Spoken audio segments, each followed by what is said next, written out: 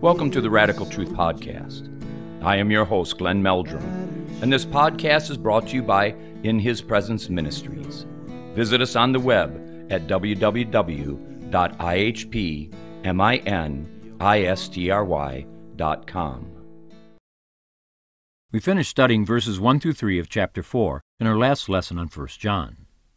Those verses focus on the problem of false prophets and how to not be deceived by them. Since our salvation is directly tied into believing the truth, and since Jesus himself is the truth incarnate, then it's far more important than we might realize to not be taken in by false prophets and teachers. Since the next 3 verses continue John's discourse on false prophets, we need to look a little more deeply at this difficult yet necessary matter before we move on to John's next subject. Let's begin by reading these 3 verses, and then we will start breaking them down to see what more we can glean on this extremely important issue. Verses 4 through 6 read, "You, dear children, are from God, and have overcome them, because the one who is in you is greater than the one who is in the world. They are from the world, and therefore speak from the viewpoint of the world, and the world listens to them. We are from God, and whoever knows God listens to us, but whoever is not from God does not listen to us. This is how we recognize the spirit of truth and the spirit of falsehood." John's use of the title, "Dear Children," can be applied in 2 different ways, and we see this played out according to how the individual translations interpret the Greek. One approach is to use this as a term of endearment in a personal way, and this is why a few translations rendered the Greek as "my dear children." The majority of translations choose to make this a little more fluid, and this can be seen in the New King James Version that reads, "You are of God, little children." This rendering of the Greek can be understood as a term of endearment from John, or an expression to affirm that they belong to God and not the evil one. This second expression is all the more apparent by stating that we are from God. It's obvious that John is addressing genuine disciples of Christ, and not those outside the faith. That they are of God tells us that they are under the influence of the Holy Spirit who dwells inside of every true follower of Christ. The next point the apostle makes is that they had overcome them. The first thing we need to ask is, who is the them that John is referring to? And secondly, how did the church overcome them? Given the plain wording of this portion of Scripture, we can see that the them refers to the false prophets and teachers who are antichrist in spirit. We could make the sentence read a little clearer by wording it this way: "You, dear children, are from God, and have overcome the false prophets." John could make this point because of those to whom he was writing hadn't given themselves over to the false prophets and teachers. The second question, how did they overcome them, has 2 answers. The first can be easily stated. They refused to follow the prophecies and teachings of false prophets and teachers who are messengers of the spirit of Antichrist. There's more to their overcoming the false prophets and spirit of this world than by just not following the false prophets and their erroneous teaching. The answer to the second question, how did they overcome them, is seen in the next point in verse 4. "Because the one who is in you is greater than the one who is in the world." Without living near to Jesus, we are all deceived, and this isn't an exaggeration. Every person is deceived in believing lies until they come to saving faith. From that point on, true believers need to have their minds renewed like Paul taught in verses like Romans chapter 12, verses 1 and 2. John clearly stated this truth in 1 John chapter 5, verse 19. "We know that we are children of God, and that the whole world is under the control of the evil one." This is just another time that John referred to the world, which is in Greek cosmos. His application of the word speaks of the spirit that defines the world of men, which is evil and hostile to God. It is Antichrist. He emphasized the extent of this demonic influence upon mankind by stating that the whole world is under the control of Satan and his demon forces. Paul established in Galatians chapter 3, verse 22 the reason why the whole world is under Satan's rule. But the Scripture declares that the whole world is a prisoner of sin. The apostle to the Gentiles more fully argued this point in his theological treatise called Romans. In chapter 1, Paul makes the point that all Gentiles or non-Jews are sinners. Then in chapter 2, he proves that all Jews are sinners. Then in chapter 3, he demonstrates that all of mankind are sinners. He wrote in chapter 3, verse 9, "What shall we conclude then? Are we any better? Not at all. We have already made the charge that Jews and Gentiles alike are all under sin." In the next verses, he moves on to proclaim this truth in very strong and clear terms. As it is written, "There's no one righteous, not even one. There's no one who understands, no one who seeks God. All have turned away. They have together become worthless. There's no one who does good, not even one. Their throats are open graves. Their tongues practice deceit. The poison of vipers is on their lips. Their mouths are full of cursings and bitterness. Their feet are swift to shed blood. Ruin and misery mark their ways, and the way of peace they do not know. There is no fear of God before their eyes." This torrent of just condemnation of the human race is a compilation that Paul pulled together out of the Old Testament, so this isn't something new. He went on to state in verse 19, "Now we know that whatever the law says, it says to those who are under the law, so that every mouth may be silenced and the whole world held accountable to God." Mankind is accountable to God for her willful lawlessness against God and His kingdom. They are sinners by nature and by choice, and their open rebellion against God deserves the justice of His wrath. Through the knowledge of our sinfulness, we can be led into the knowledge of the only one who can save sinners from the damnation they justly deserve. Of course, this is Jesus, our only Savior. The whole world is under the oppressive rule of Satan due to their willful sin. To understand this truth without knowing Christ should be terrifying. But the mass of humanity doesn't comprehend this because they choose to remain in ignorance. Yet for those who belong to Jesus, we can overcome the hosts of hell and the lies of false prophets because the one who is in us is greater than the one who is in the world. We don't overcome because we are able, but because Christ is infinitely able. Left to ourselves, we revert back to the natural condition of believing lies of one sort or another. It's like a garden that's left unattended. It doesn't take long before it's overgrown with weeds that choke out its life. We can't overcome the forces of hell at work in this world without becoming dependent upon Christ. Even when we know this fact, we have a very hard time dying to our natural love of self-rule. There's only defeat in this, not victory. We overcome the world and all that it stands for because the one who abides in us is causing us to overcome. In the 10th chapter of the Gospel of John, Jesus taught that He is the Good Shepherd, and His followers are sheep that belong to Him. In verse 5, Jesus stated that His sheep will never follow a stranger. In fact, they will run away from Him because they do not recognize a stranger's voice. The stranger speaks a language that sheep can't understand and flee from the stranger. Those of the world speak the language of the world, even if their words are cloaked in religion or prophetic kind of words. The wisdom John gives is of tremendous value. If we truly belong to Jesus, then the language of the world, along with its practices and culture, will become alien to us, and we will see it for what it really is. It's as if we speak the language of heaven and they the language of hell. Their crude, vulgar language is repulsive. It's sensual, seductive, alluring, and poisonous. Their words are filled with death, for it leads people down the broad road to hell, so the stench of hell is in their words. That's the language we once spoke, but we have been given a different language, one that's from heaven, that's beautiful, clean, and gives strength and life. It fills the soul with joy and peace because its words are filled with life that comes from God. This is the only language that comes from heaven, and it gives true life, eternal life. All the languages of men and devils give death, for they feed the sinful nature of man in his rebellion against God. Every false prophet and teacher are from the world, and this is what John taught in verse 5. They are from the world, and therefore speak from the viewpoint of the world, and the world listens to them. The world listens to false prophets since they speak the language of this world, and that should terrify those who are listening to false prophets. It's irrelevant if the false prophetic voice comes through political pundits, Hollywood celebrities, or religious gurus.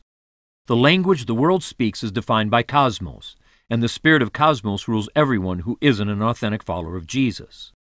The thought that they speak from the viewpoint of the world is just another way of talking about our worldview. What is a worldview? A simple definition is that it's the overall view of the world in which we live. This isn't about the physical world in which we live, but a philosophical view that encompasses everything that exists and how it affects us and others. Every thinking person has a worldview. It doesn't mean that they have thought out its validity or coherency. Yet they have fundamental beliefs and assumptions about the purpose of man and the universe in which we live. Though most people have never thought through the implications of their worldview, They have at least a loose way of answering the fundamental questions about who we are, where we came from, why we're here, and where we are going. This includes the purpose of man, the existence of God, is there life after death, and what we consider to be right and wrong, and why certain things are right and others are wrong. Although there are billions of people on this planet, when narrowed down there are only two worldviews, one that's based upon truth, and the other that's defined by lies. The worldview that's defined by truth is very narrow, in that there's no room for lies or opinions. Either we believe the truth, or we don't. This is the Christian worldview that's defined by the Word of God. The other worldview that's defined by lies has a certain amount of diversity, and here's where you find people's concept of life, family, government, and God. Most of the time, this isn't a formalized philosophical conception of the world, but a hodgepodge of opinions pulled from various places. Though many make the distinction between a secular worldview as opposed to a Christian worldview, the worldview that's defined by lies can be secular or religious, but never truly Christian. Yet every worldview that isn't soundly biblical has its origins in the works of the flesh and the influences of hell. The agents of hell are happy to get into the heart, mind, and soul of mankind any lie that they will embrace. They want to keep us from coming to Christ or take us away from Him if we have. So in this sense, the lies people believe are just as important as what it does to people. A lie is a lie is a lie, and it's secondary how the lie is packaged, for a lie will always be a lie, and those who believe them will not make heaven their home. John is exposing that false prophets and teachers have a non-biblical worldview, or using some of John's way of writing, they have an antichrist worldview. False prophets and teachers belong to the world, or belong to cosmos, which is the spirit that defines the entire world outside of biblical Christianity. In Revelation 13, we see a dragon and two beasts. The dragon represents Satan. The first beast is Antichrist, and the second beast his false prophet. In verse 1 we are told, "And the dragon stood on the shore of the sea, and I saw a beast coming out of the sea. He had 10 horns and 7 heads, with 10 crowns on his horns, and on each head a blasphemous name." The sea represents mankind, out of which the Antichrist arises. Then John records in Revelation chapter 3, verse 11, "Then I saw another beast coming out of the earth. He had 2 horns like a lamb, but he spoke like a dragon." The second beast, who is the false prophet, is different from the first, since he comes out of the earth. The interpretations of this chapter are diverse, and it's not my purpose to try and tackle this. All I want to do is show how the person called Antichrist rises out of the sea of humanity, and this includes the spirit of Antichrist. The empowering of both Antichrist and the false prophet is the dragon, who is Satan. The false prophet comes out of the earth, which may represent the culture and society of men. As is the case with Antichrist, who is both a person and spirit, so the false prophet includes both an actual person and the spirit of the false prophet. Here again, the dragon is the power behind them both. Satan defines the spirit of Antichrist and the spirit that moves false prophets, whether of old or in our day. Since the Antichrist and false prophet are empowered by Satan, they speak for Satan and do his bidding. This is the same for those John refers to as Antichrist in spirit, and this includes false prophets. The Antichrist is the governmental expression of hell, and the false prophet is its religious expression. Together they create a worldview that's defined by hell. When we look at John's teaching on this Antichrist spirit that defines all false prophets, we can discern who they are because they speak of the world and are defined by cosmos. When we look at the fruit of the flesh that Paul mentions in Galatians chapter 5, we get a glimpse of some of the character traits that define non-Christians in general, and this would include false prophets. The devilish spirit behind false prophets and teachers is going to promote in one way or another the works of the flesh and a worldview that comes from the world. Expressions of this can be seen in those false prophets that promote greed and prophesy financial prosperity, or those who promote a message of cheap grace that allows people to continue in the practice of sin. Other false prophets and teachers may promote an ascetic life that breeds religious pride, which is self-righteousness. In one form or another, false prophets and teachers are promoting a worldview that's hostile to God and His Word. What they have to offer feeds the flesh life in one way or another. Those who are defined by the same spirit that defines Antichrist listen to the prophets that speak through the same dragon spirit, who is Satan. Those who tend to be taken in by false prophets and teachers must take these truths to heart so that they can be faithful to God and flee from the voices of hell that speak through these deceivers. And those who can discern the truth about false prophets need to stay near to Jesus and be immersed in the Word so that they can stay true to Christ. We are rushing towards our Lord's second coming, and the power of deception will only grow stronger the closer we get. Those who are of the same spirit with the world will be deceived by false prophets of one sort or another. John wrote in verse 6, "We are from God, and whoever knows God listens to us." The "we" John is referring to is first a reference to the original apostles and those who have given us the New Testament scriptures. John established his authority in the opening remarks of his letter, saying, "That which was from the beginning, which we have heard, which we have seen with our eyes, which we have looked at and our hands have touched, this we proclaim concerning the word of life. The life appeared, we have seen it and testified to it, and we proclaim to you the eternal life, which was with the Father and has appeared to us. We proclaim to you what we have seen and heard, so that you also may have fellowship with us. And our fellowship is with the Father and with His Son, Jesus Christ." The eyewitness of the life, teaching, miracles, death, and resurrection of Christ had the greatest authority to teach untainted truth. From this vantage point, they have the right to compel those who want to know the truth to listen to them. Though we can personally testify about the work of the Holy Spirit we have seen, heard, and even experienced, we don't have the same authority as those first apostles and disciples had. In this sense, their testimony is more powerful than ours. Yet we can testify how we have been transformed by the power of God, even if our hands have not physically touched the Savior. The "we" John is referring to could also be expanded to include those who teach the truth that the apostles first taught. We mustn't add anything to their message or take anything away from it.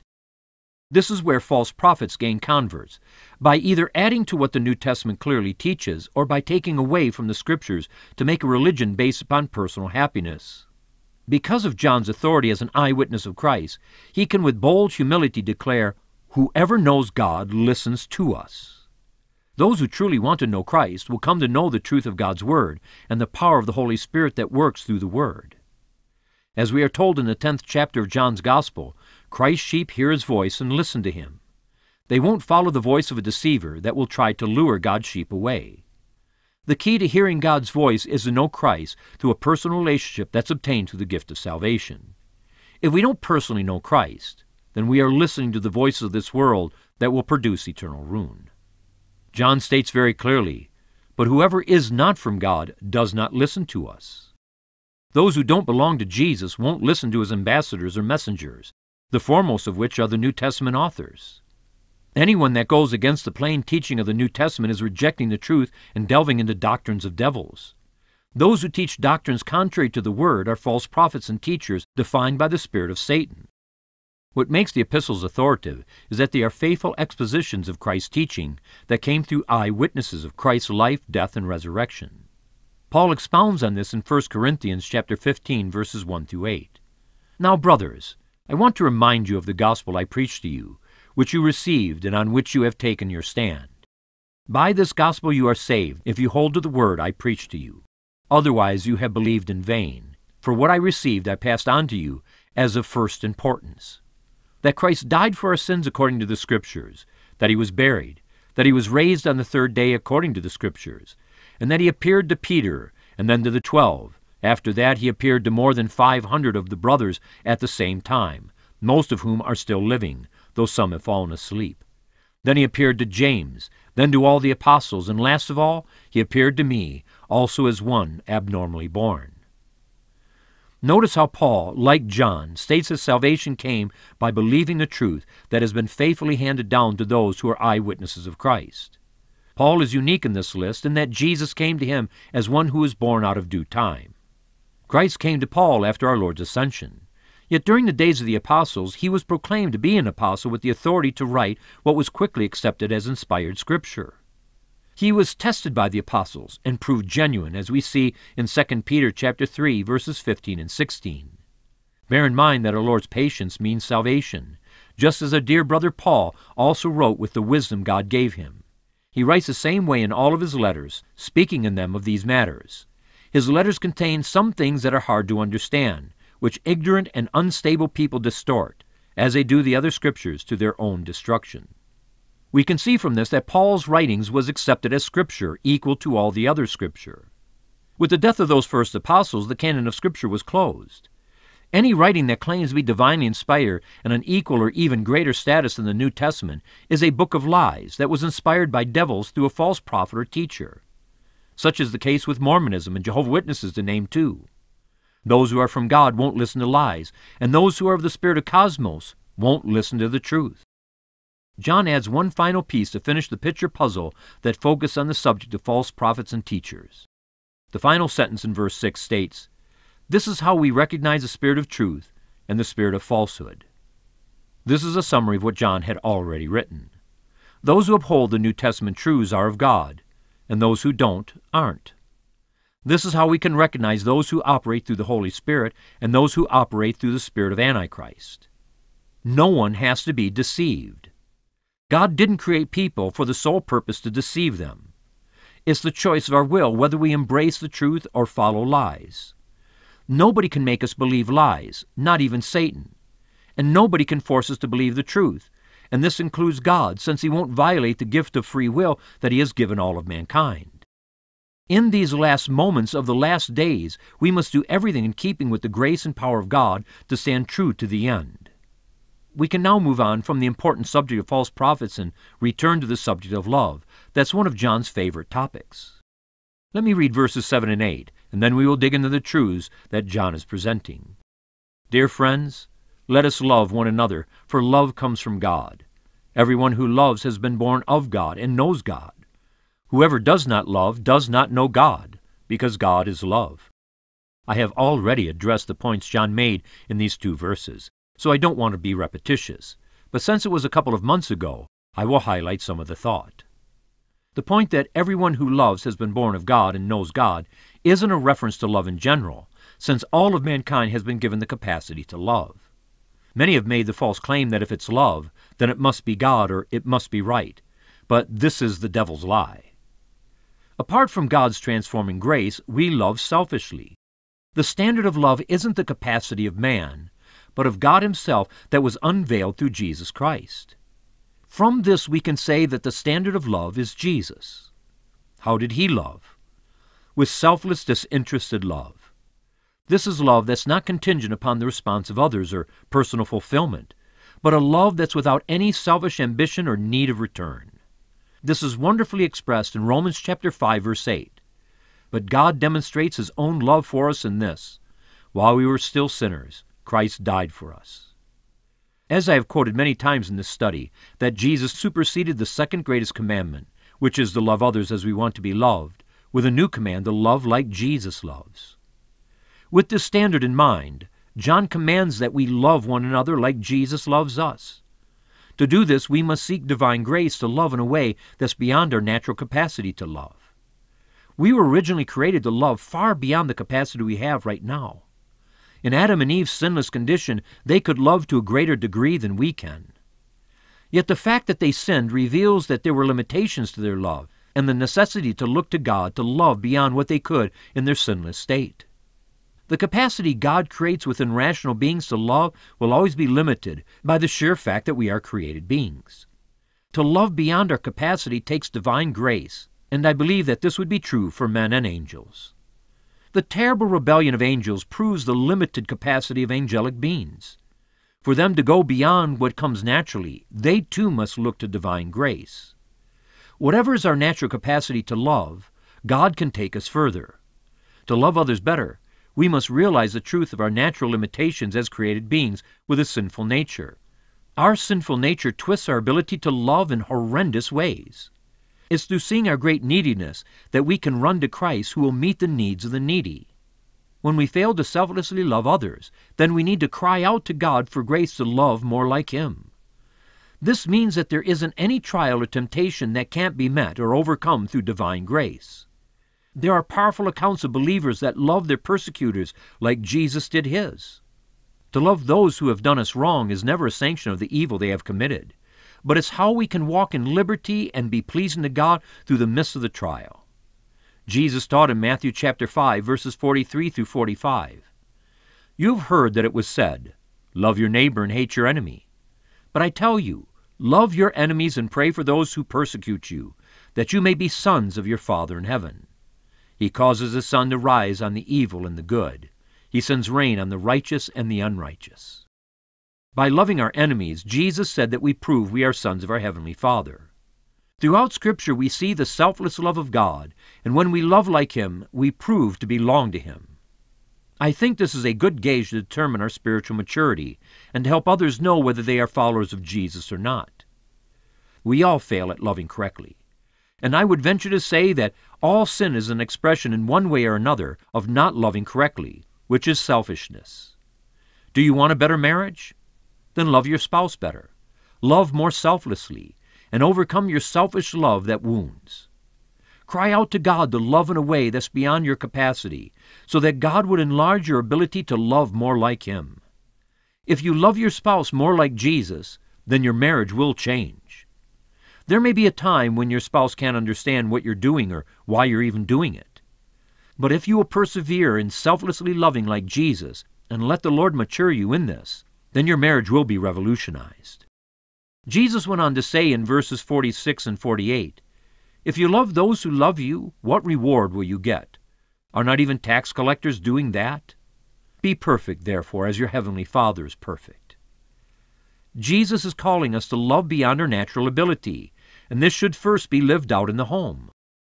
How many husbands and wives are enemies in their own home, where the house is a battlefield and the children are the innocents suffering the ravages of war?